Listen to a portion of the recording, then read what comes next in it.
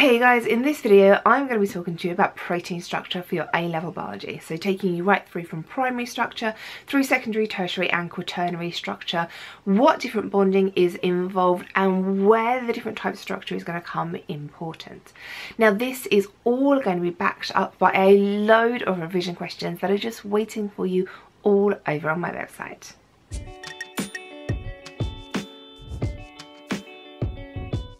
Proteins are very large and complicated molecules.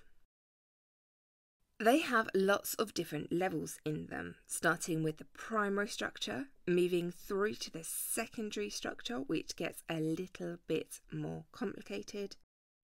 Then the tertiary structure sees things get more complicated but still within a single chain. And then finally the quaternary structure. We're going to go through each of these in parts. Occasionally you might see primary, second and tertiary written as numbers with a dot over the top of them. This is just a common shorthand and means primary, secondary, tertiary and quaternary. The primary structure of a protein is the amino acid chain.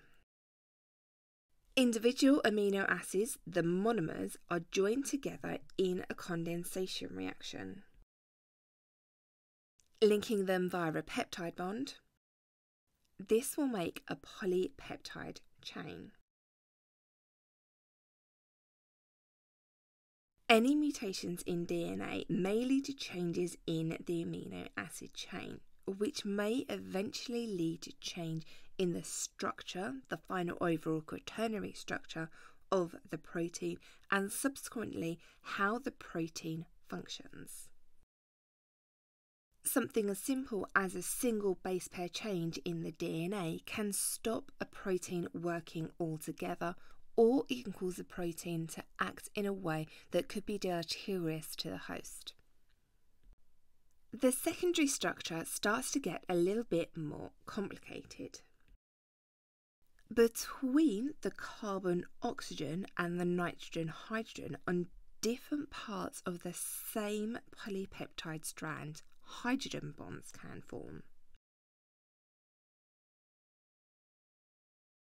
You hear about hydrogen bonds a lot on this course, so you should know that individually hydrogen bonds are very weak, but in large numbers of hydrogen bonds are very strong and can contribute a significant force. The hydrogen bonding means that a single polypeptide chain can form an alpha helix or a beta pleated sheet. Here, using my lovely Molly mods, we can see an alpha helix. A single polypeptide chain that has been curled around each other, and you can see the hydrogen bonds holding the oxygens together with the hydrogens, curling it round. These are the R groups. Here we have the carbons in the middle, and it is all curled around. In contrast to the alpha helix, this is a beta pleated sheet. You can see the polypeptide chains are going along. The R groups are here, and then the hydrogen bonds are connecting the different parts together.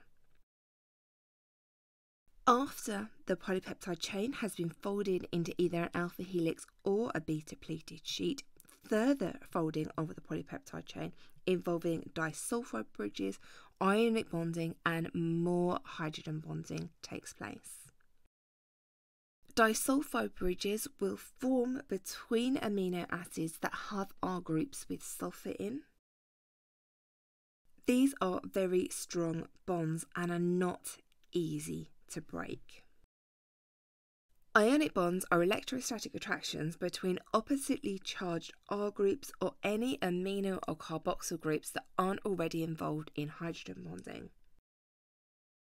These are weaker than disulfide bridges and are easily broken.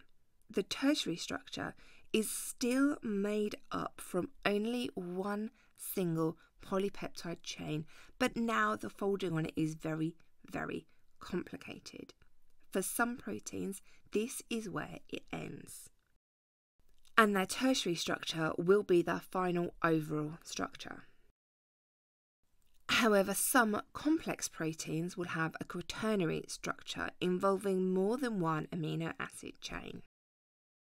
A number of tertiary structures will be fitted together to give the final quaternary structure. Now, this doesn't just have to involve polypeptide chains. It can incorporate other components as well, such as inorganic ions.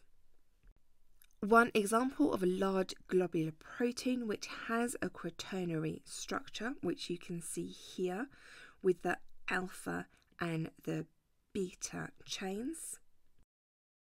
It also incorporates an inorganic ion inside a complex ion. I know that's a very complicated sentence with lots of ions in, but here it is, and this is the central ion. You can see on this rendering of the protein, we can see the alpha helices, the beta pleated sheets, and the inorganic ions all fitting together. There are two different types of protein structure you need to know about. The first is globular proteins.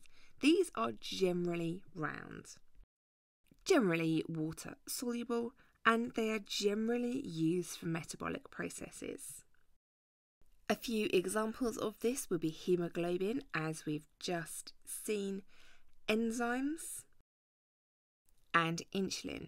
You also need to know about fibrous proteins. These have a different structure, and that is related to their different function.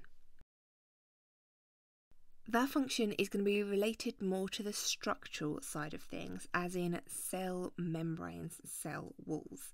These are long chain proteins, for example in collagen. Ouch!